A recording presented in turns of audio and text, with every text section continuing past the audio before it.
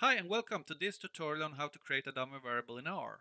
We will explore various approaches including base R, dplyr and the recipes package. In this tutorial we will also discuss the pros and cons of all the different methods.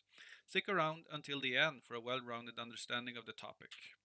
First we will start by creating dummy variables using base R. Next we will use the dplyr package to create a dummy variable in R. And then we will continue looking at the recipe package and how to use that for dummy coding in R. Finally, we will briefly discuss the pros and cons of all of these methods. Now, let's get into the practical part. We will use the if-else function in R to create dummy variables. So first we have our sample dataset, data_f here.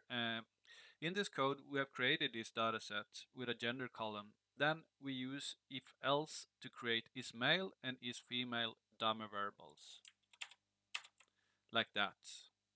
Now, our dataset contains isMale and isFemale columns, effectively representing the gender information numerically. We can have a look here. Now, let's see how to create dummy variables using the dplyr package. So we start by importing dplyr and we have our sample dataset containing the gender column. Here we use the pipe and the mutate function together with the if-else to code two new columns, isMale and isFemale. So we have dummy coded the columns as we did before, and we have isMale, isFemale, and we can see 0, 1, 0. Okay, in the final example we're going to use the recipes package to create dummy variables in R. Here's what's happening in this code. We begin by loading the recipes package to harness its data pre-processing capabilities. Next, we create the same sample dataset as before. The dataset contains the gender column with the categories male, female, and other. Now we create a recipe using the recipe function. We specified that we want to create dummy variables for all variables using the dot here. We use the gender column as our predictor. We then apply the step dummy function with the gender column as one hot equals to true. This one hot encoding method generates a separate binary column for each category, including other. So this one. After defining a recipe, we prep it to prepare for baking. We use the prep function, that is. Finally, we use the bake function to create our dummy variables based on the defined recipe.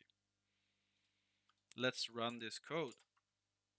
Right, the result is a dataset that now includes the dummy variables for each category in the gender column, including male, female, and other.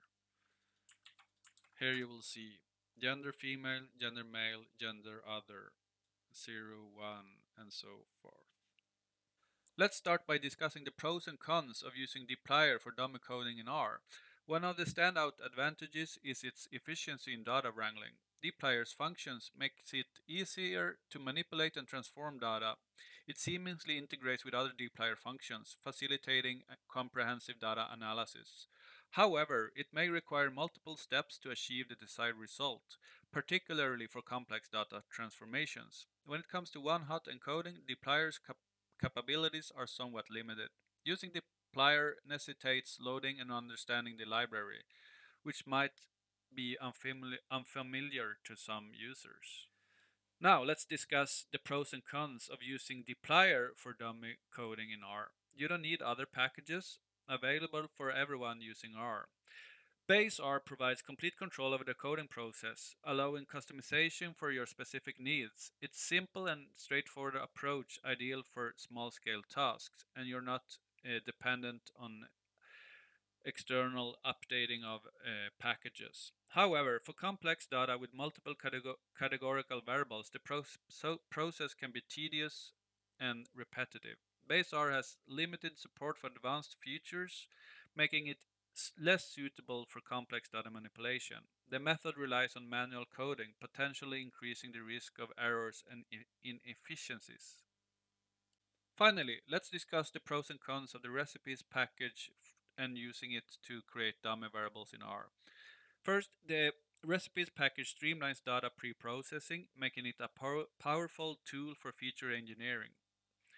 Second, it offers comprehensive support for handling multiple categorical variables, simplifying complex data transformations. And finally, the recipes package introduces ease and efficiency to data manipulation, reducing manual coding, as with base R.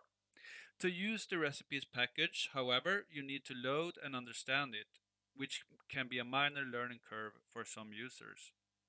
For basic tasks, the recipes package may introduce unnecessary complexity, and beginners might find it challenging due to the learning curve, particularly when transitioning from traditional base R methods. In summary, each method for creating dummy variables in R has its strengths and limitations. Your choice should align with the complexity of your data and your familiarity with the method, whether it's the simplicity of base R, the efficiency of dplyr, or the comprehensive support of the recipes package. R provides you with powerful tools for effective data manipulation. Hope you liked this video. If you did, subscribe to the channel and leave a comment below.